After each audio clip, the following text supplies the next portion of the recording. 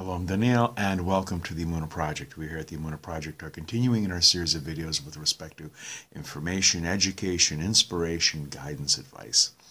And I was approached by a very perceptive young lady with respect to a verse in the book of Numbers, chapter 6, verse 13, where it says that this is the law of the Nazir on the day his abstinence is completed. Now, Nazir, usually translated in English Bibles as a Nazirite, as opposed to a Nazarene.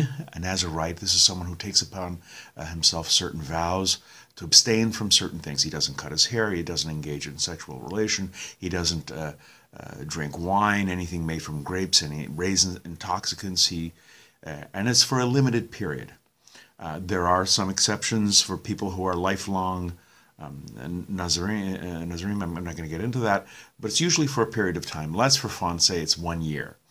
At the end of this 1 year of being a Nazir, the Nazir brings a Korban, a sacrifice. And the very perceptive young lady says, why is a Nazir bringing a sin sacrifice, a Korban Chatas?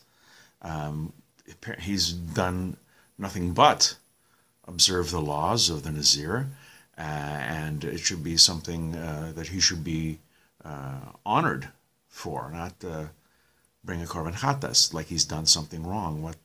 What's the deal here? Well,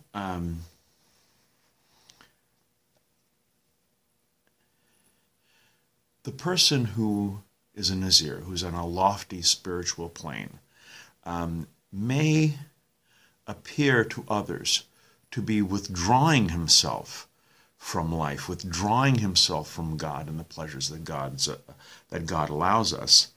And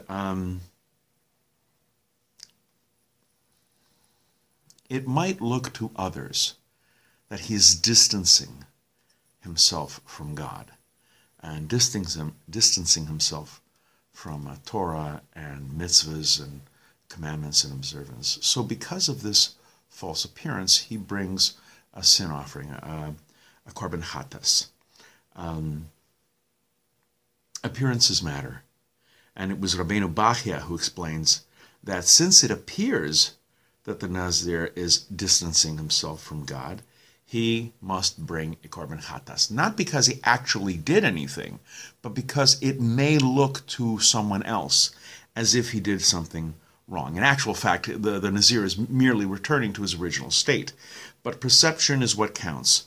If a person is perceived as faltering in a spiritual progression, he offers this Korban. Appearances are significant in regards to spiritual matters. I think I'm going to be doing a video on the halachic concept of maras ayin, something which appears to the eye. In other words, you're doing something completely kosher, but it doesn't look good.